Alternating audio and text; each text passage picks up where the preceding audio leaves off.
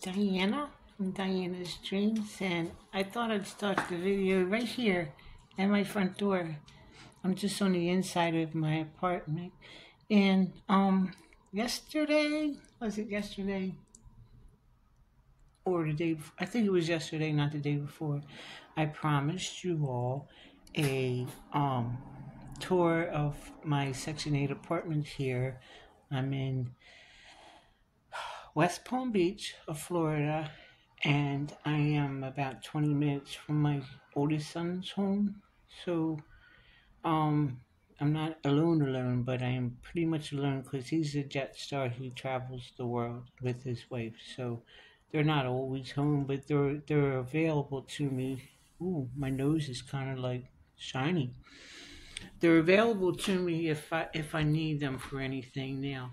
Here, I've been dealing with some maintenance issues. So, as we do this tour, I'll kind of point them out. I don't know, man. Mm. The sun here is uncontrollable. You'll see that when I show you the windows. Um, I just saw three of them. I'm like, hey, I gotta grab the Windex. Yep. So that's what's gonna happen. So here we go. First thing you're gonna see is Rico. Ready? Ta-da! There's Rico. I don't know if we can zoom in on this or not. No. See, I'm using a different recorder today, but that's okay. So as soon as you walk in my door, there's this utility closet, and it has a water heater and a HVAC unit.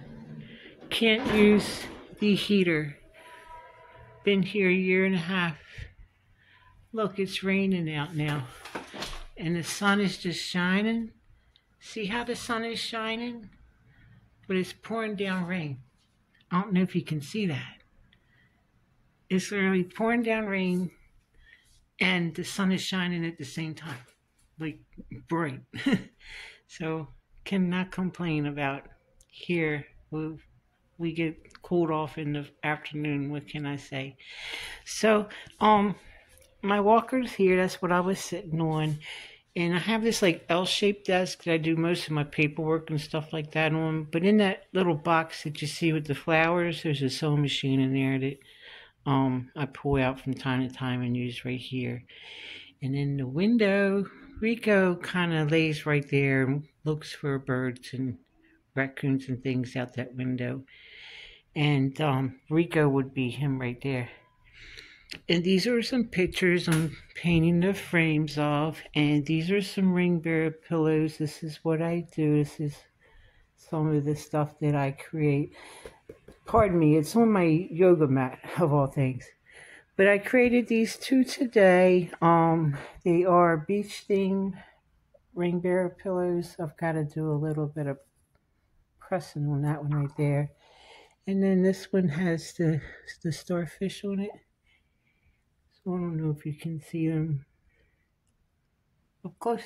So I have been making about two a day, and I'm putting them on eBay and Etsy and stuff like that. And I mostly create right here. So these are three windows I told you about.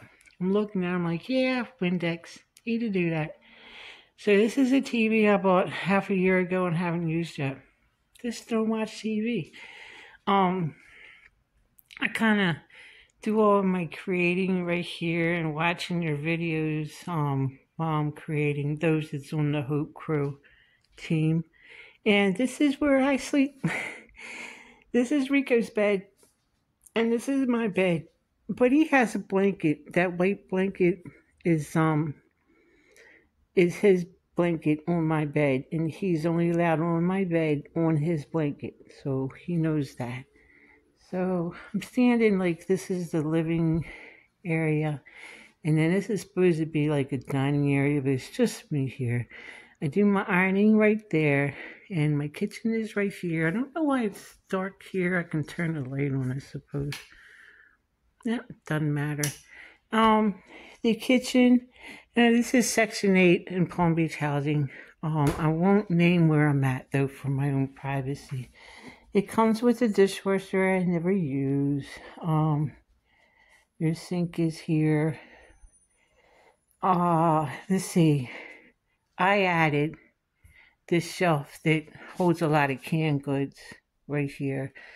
And they have a lot of, I put my box things in there. I can open and show. See? So I put that sort of stuff in here. And then, my stove. When I moved in here, this bottom part, I'm gonna kick it a little bit. This bottom part right there, there were mouses playing in there, and when I moved in, I noticed that there was a big hole in my range top right here on the burner. There was a big rusty hole as big as these two, and the mice were just crawling all around in them. So I told the maintenance guy, bring me these new bowls, and I would clean the oven. I haven't used the oven, but I cleaned it. I just used the range top. I use that for an oven, and every once in a while I'll bring that out, but I've only used it a couple of times. I don't really trust a toaster oven, but I do fix pizza in there once in a while. The refrigerator, it's become a recent issue. With the stove, I kind of moved into it, so I only use the oven part to store my my pots and pans in that I hardly use. They're working with me today. They came in the department to try to go over the things that I needed to have done here because it's a huge list. But they've been having a high turnover rate of regional managers, property managers, and leasing consultants. So it's literally been 4 regional managers, 3 property managers, 3 leasing consultants, and the maintenance guy and his wife. And I've only been here a year and a half, 3 days from now. So on the 24th. So let's go back to me. So you can understand that I'm a little bit, what happened today?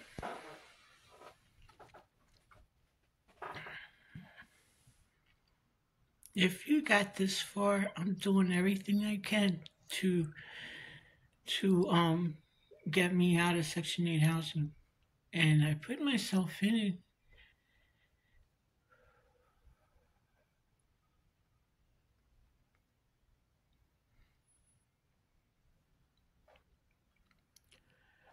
My kids didn't want me to do that. But I knew it would be okay. And for the most part, it is okay.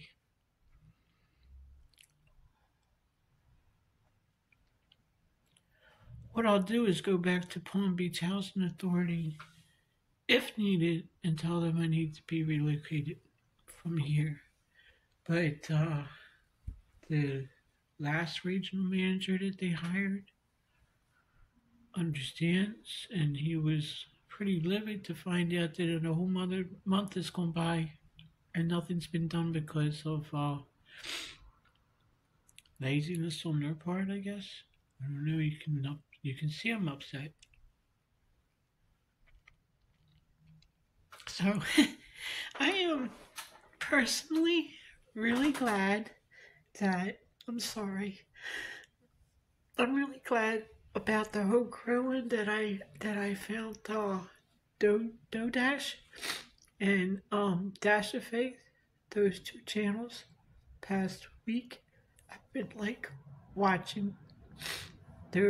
Sometimes I'm watching their videos twice to let me fix my face. I'm gonna show you something else. So I'm gonna finish this tour too. I had them in here today to turn.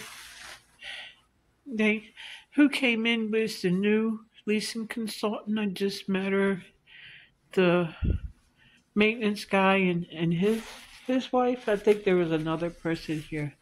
I have this off. It's 80 in here right now. When I turn the heat on, it literally turns the smoke alarms on. And the air has been making Rico and I sick. You just heard him sneeze. And I've been having sinus issues like crazy. So we've come to realize now that the ductwork up in here, like I've been saying for a year, there's something dead in there because that's what we all smelled. And the maintenance guy's wife literally went out in the hallway a couple times. She couldn't take it, smelling it, right? But they expect me to. I have not been able to use the heat here in the winter, and I've been here a year and a half. And I know I'm in Palm Beach, Florida. It does get cold here at night. Already I'm cold because I wrap myself in these blankets. See, so this is the blanket that I use to lay under. There's other blankets under this, so I am staying warm, but I'm having to use my heat pad to keep my back warm because my spine has been operated on. Um, we're now in what's pretty much my cat's room. I store a fabric that I used to sew with over here. He doesn't bother it at all. It stays pretty well clean.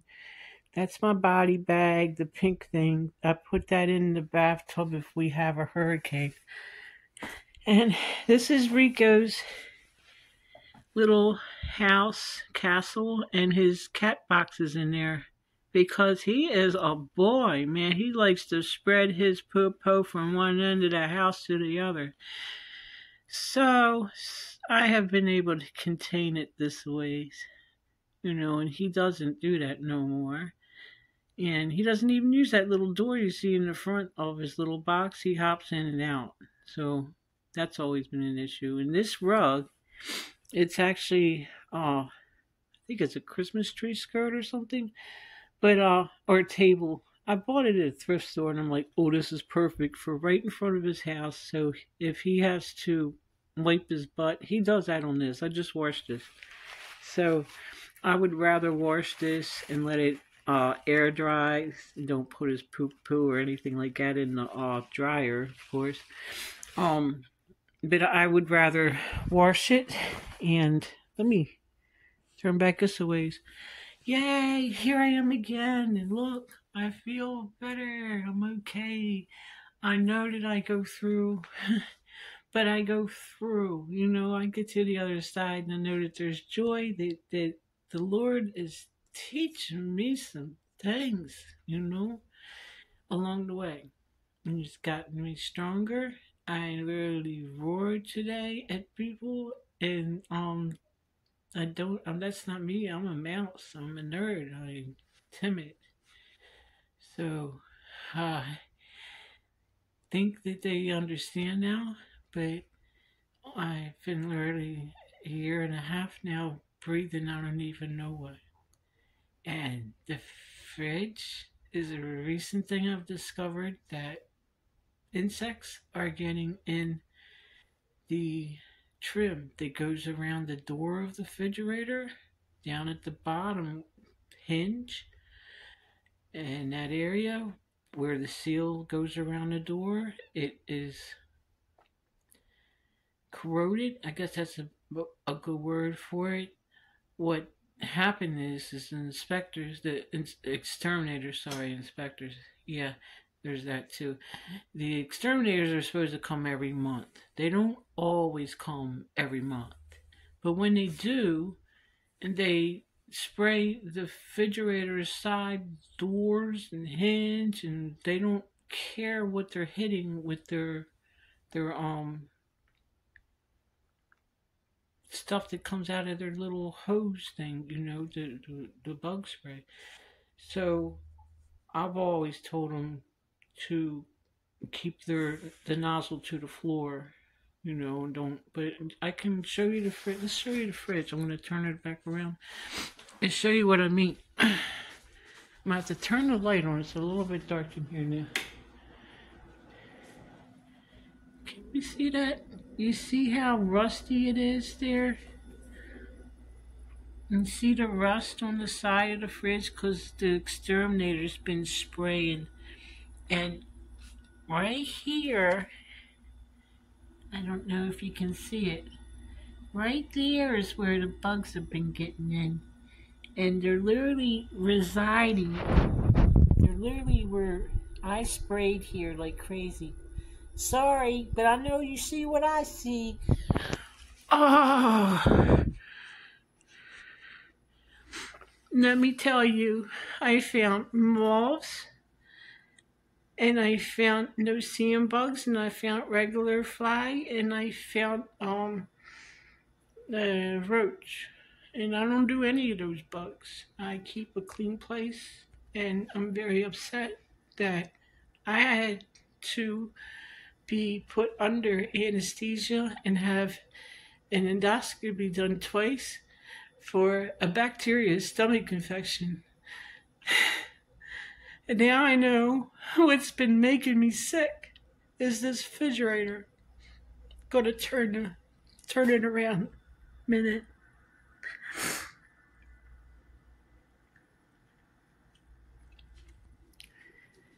Just for reference, you can see this side too that they trash. They just spray their exterminating spray right on the fridge. And this is what they've done to a perfectly good machine. The exterminators. So I told the property manager what they did last month. No exterminator. They didn't come at all. So let's go. And I love this place. I love this apartment. I've been fighting for it since day one.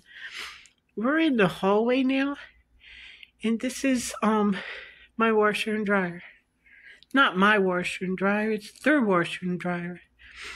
However, they charge me $45 a month besides my rent payment for this washer and dryer.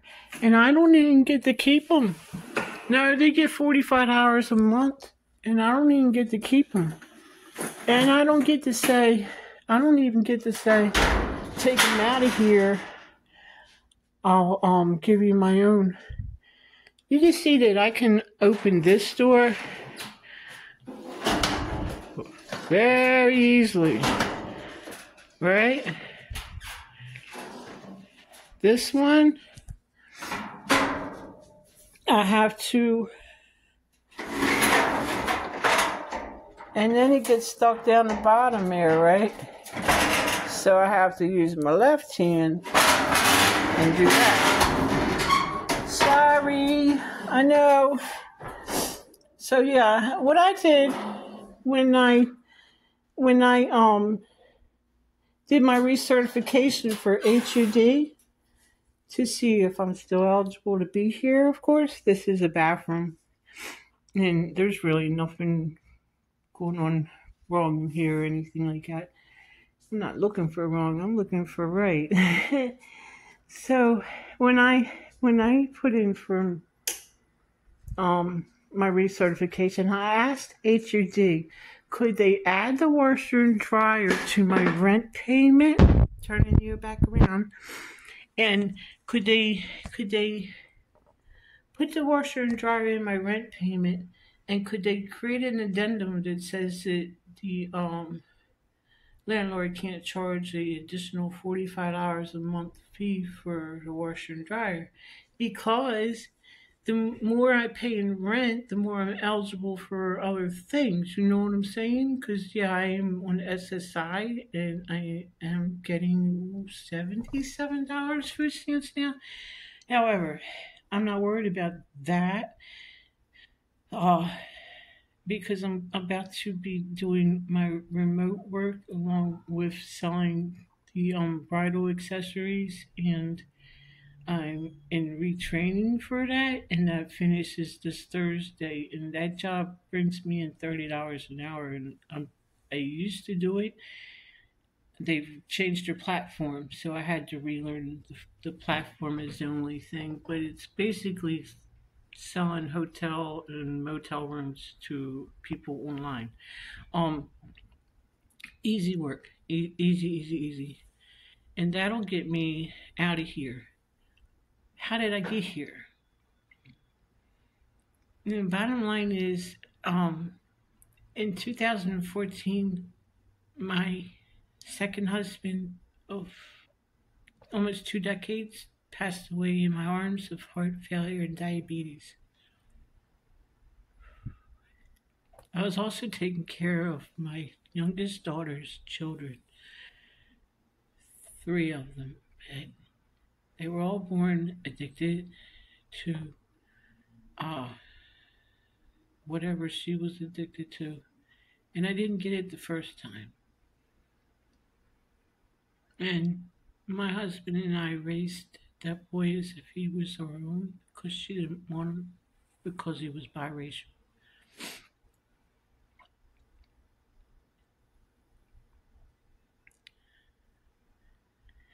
When he was about 3 years old, she had a change of heart and another kid. But by that time, um, social services was involved, and I was their guardian. And then she had another one 11 months later, and I couldn't do all three children. And I was wait a minute. I was running a sewing business in our home, altering wedding gowns for a living, prom dresses, and working for the fire department, hemming hundreds and hundreds of pants, various lengths. And I was doing really good financially, but my daughter was ripping me blind uh, because of her issues. And you know, we all have skeletons in our closet, but she's still at it. And there's a fourth baby that she was pregnant with when I left her, and decided to move to Delaware with a man I barely knew and marry him. And that was wrong of me to do that. I didn't give myself time to heal from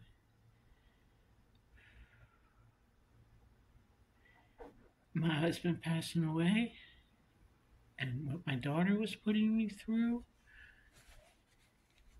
Sorry, I don't want you to see me wiping my nose. And it's been a lot I've been through. So I left that man after 12 surgeries in less than 5 years because he caused that motorcycle accident, and then I got cancer on top of that, uh, colon cancer. But I'm okay now. They took out parts and living with how it is now. I don't want to get too much into that, but I'm okay. Yeah, they're finding other growths other places, but I'm all right. We're dealing with it a little bit at a time. Uh, However, my doctors, I have an appointment with them this Thursday. I think it is Thursday morning, and they know what's going on here now, and I have to report to them what happened with the when we turned the heat on here. I made them stay, and I said, no, we're going to turn the heat on. You're going to see what I see. And they saw my cat running around like crazy, couldn't take it. And the maintenance guy, his wife was with him. She kept going out in the hallway. She couldn't breathe it either. And I'm standing there and I'm breathing it in. And the new leasing consultant's breathing it in. And then two smoke alarms go off. There's something in the ducts of where I'm living at that when I turn the heat on, it makes the smoke alarms go off. And there is a smoke. So there's something that is dead inside my HVAC system. I used to clean that for a living. I used to do that sort of work. and install electronics and things like that into. So I know that that system needs to be cleaned every 3 to 5 years, and I also know it's never been cleaned because you can tell if the vent covers have been removed.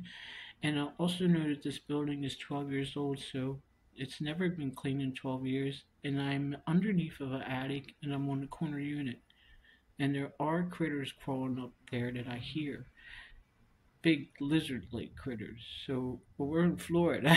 I'm talking lizards that are like almost 2 feet long are here. So they crawl all the way up to the roof. We've seen them all the way up there, and there's raccoons here. There's a very high uh, amount. There's a lot of raccoons here. There are also a lot of feral cats here, but the people that live here are taking care of the cats. Um, I was north, and I was pretty happy. And then I made a mistake and got married to the wrong man instead of allowing myself to heal like I'm doing now. And I'm not that happy here.